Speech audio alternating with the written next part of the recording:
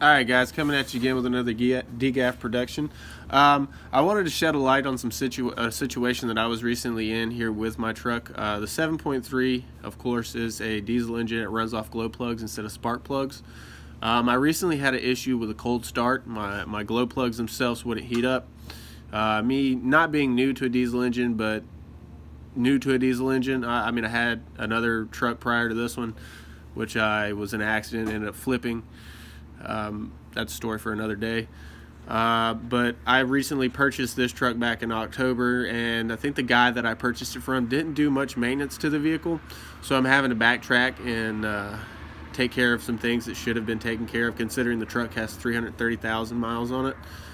But the issue that I was having was with cold starts. You turn the key on, the wait till light start would come on, but when it went off, the truck would just turn over and over and over and over. And I mean, eventually it would just turn over till the batteries died. I mean, considering it was like 10 degrees outside, the fucking motor was cold and it wouldn't start. But I did some research and looked into it because I don't like to just ask questions. I do research before I do ask questions. And come to find out, my glow plug relay had went out.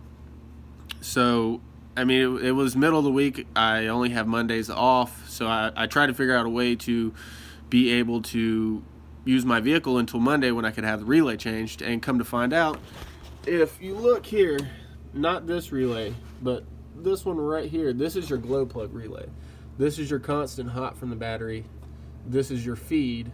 And I'm not sure, I think it's this one is your line from the PCM, and this may be a ground. Not exactly sure on these two, but I know this is your constant battery feed, 12 volts, and this is the feed that goes to the glow plug harnesses themselves.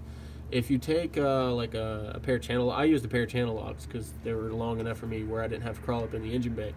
But if you take a pair of channel locks, you can jump from here to here, and that will manually bypass the glow plug relay and allow you to heat up your glow plugs so that you can get your vehicle to start.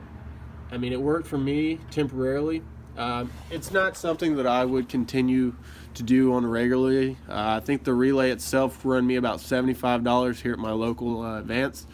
It took me 3.5 minutes to change it. I mean, I think it's 2, 1, 2, maybe 3. I don't remember exactly. I know 2 for sure right here.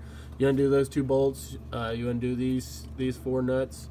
Take the wires off, drop the new one on, screw it down. I mean, that's pretty much it on as far as replacing the relay itself.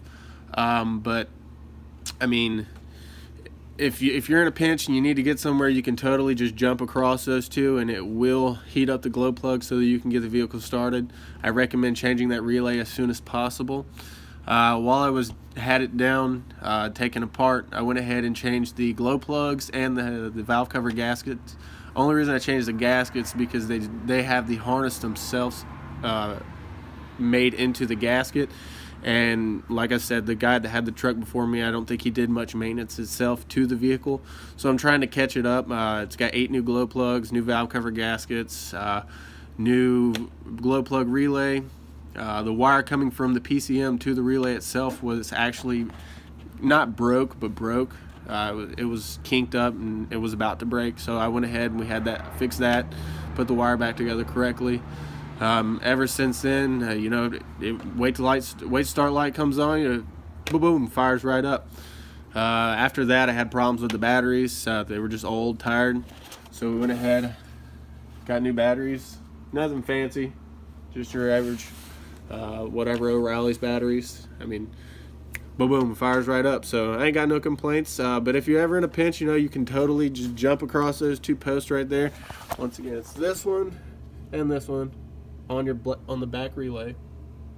Jump across those 2 and the truck will fire right up after, of course, about 30. I held it on for about 30 seconds, just long enough to about the wait to start light time. But yeah, just if you're ever in a pinch, you go ahead and try that.